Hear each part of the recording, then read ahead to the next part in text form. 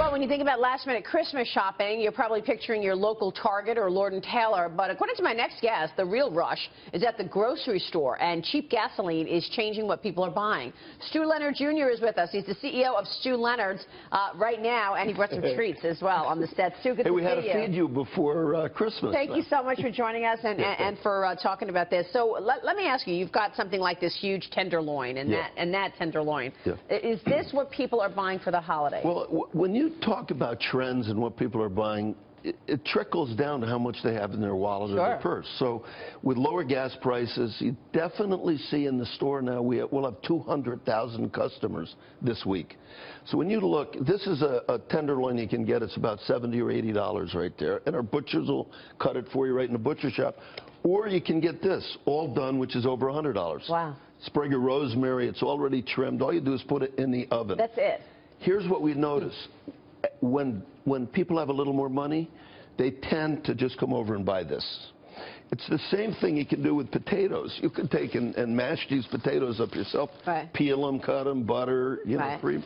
But when you have a couple extra dollars in your pocket, I'll just buy the mash. I'll just buy them all mashed. Your chefs do this. This is probably $3 a pound more than you'd pay for this. Yeah. So we start noticing these trends. And also in the wine business, we have these great coffee Fox News coffee. There's the Maria Bartiromo blend. Look at that. I like that. That's a hot seller at the store right there.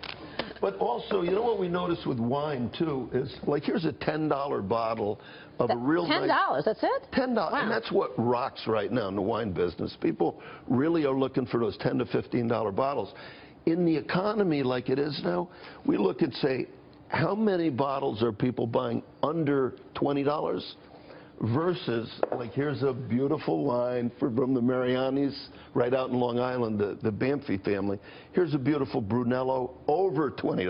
Right. So that's more than 20, that's 10. But, I mean, is there a big difference in the taste? Well, yeah, if you're getting into wine, and also if you're going to give it as a gift. Right. You don't want to give a $10, you'd rather give something. Exactly. But so what we'll do, lower gas prices, what we find, over $20 bottles, more mashed potatoes, and also the cut tenderloin ready to go. So they are spending money.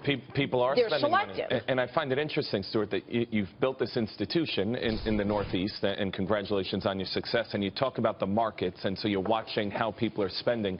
Have you ever talked about tapping the markets, going public, and fueling expansion nationwide? Yeah, well, family business. That would be a you know what the question really, and obviously from a financial standpoint, you'd like to do it, but we're a family business. I have my two nephews and my daughter here today. I know, I see that. That's great. I'm glad you brought the family. We have our 4 stores around New York. We're opening a 5th one out in Long Island next month in Farmingdale. Farmingdale, okay. Right near the airport. We're real excited about it. Good idea, yeah. But it's going to be almost a family event. Everybody's going to be there. So going public, I think, would put a lot of pressure on us financially performing. And I know you have a lot of financial guys.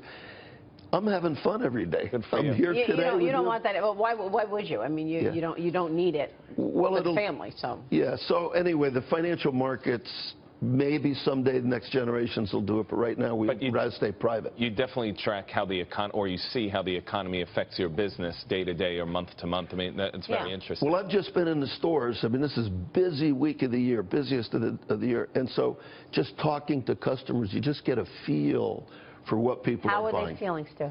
I think there's an uptick. I think they feel good right now, but then you had the warm weather. Right. So that added a thing. I talked to some people in the clothing business, you know, and they're struggling with the winter coats and those are the big ticket items. Because it's so warm. Do you see any pressure on wages? Do you feel that things are getting tighter, that you feel the pressure to raise wages? Because there's this movement across the country, obviously, about $15 minimum wage. Yeah.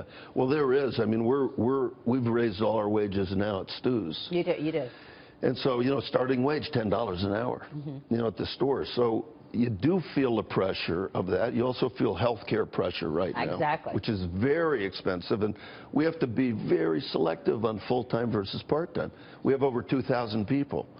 And to bring somebody in full-time now, you're really strapped as far as benefits go. Because you've got to provide benefits, otherwise you pay a fine. And we provide great benefits at the store, but if the person doesn't work out, you're stuck with paying benefits for them. Yeah. So it's costly. You really have to think about it more before you hire somebody. Right. Yeah, really, really good stuff. Stu, thanks so much for joining us. We love being here. My wife loves watching you Thank every single day. Thank you so much, and Stu. have a great holiday. Merry Christmas, Thank Happy you. Holidays to you. Have a wonderful 2016. Thank you. Happy New Year. Stu Leonard Jr. there.